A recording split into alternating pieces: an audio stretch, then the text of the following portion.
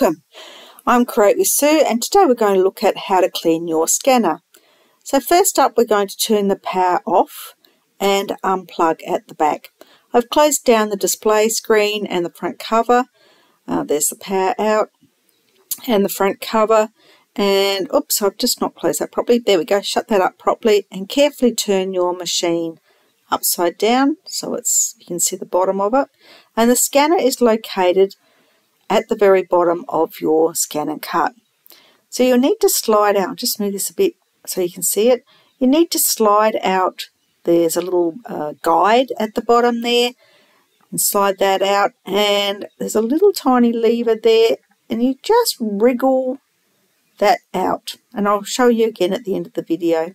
But as you can see, there's a little piece of tape stuck on my scanner. So whatever's stuck, just lift it out carefully, and it's just that piece there. And while you've got that undone, give it a bit of a clean. I normally clean all the pieces, so I clean the scanner itself, the scanner glass, and the bottom of the Scanncut, and the slide out tray. So just give that a bit of a clean too, because everything gets a bit dirty sometimes. And once you've finished cleaning that, then you can pop it all back together. There's a few bits on there, just get them off while we're at it. And you can see the little slide out there, I've got that so you can clean that as well. So once you've cleaned it, you can pop it all back together again. And it just slides in. You need to keep it fairly straight. Sometimes it has a tendency to go a bit crooked. Just need to keep it fairly straight, and it just clips in like that.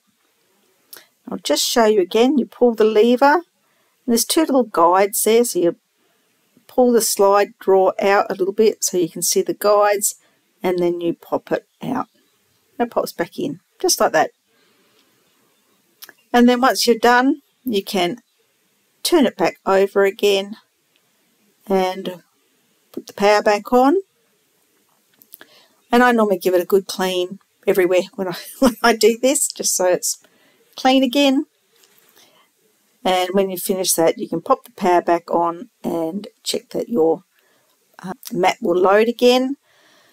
This is normally you have to clean this when you get a message to say your mat does not load.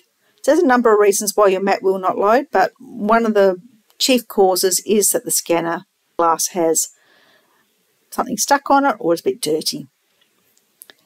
And we'll just turn it back on and put some of the tools back. And in a minute we'll have a test to make sure that it's going to pull the mat in okay and read it. And just pop it back in. There's the stuff that was stuck on it. Looks like I was doing a bit of foiling or something and a bit of tape. I normally try and use larger pieces of tape so it's less likely to come off. Obviously I was foiling that day and it's a bit smaller piece of tape, so I don't like to tape the foiling too much. Check your mat goes in, and there we go, and you're ready to go again. Please remember to like and subscribe so you can catch my other videos and tutorials, and I'll see you next time.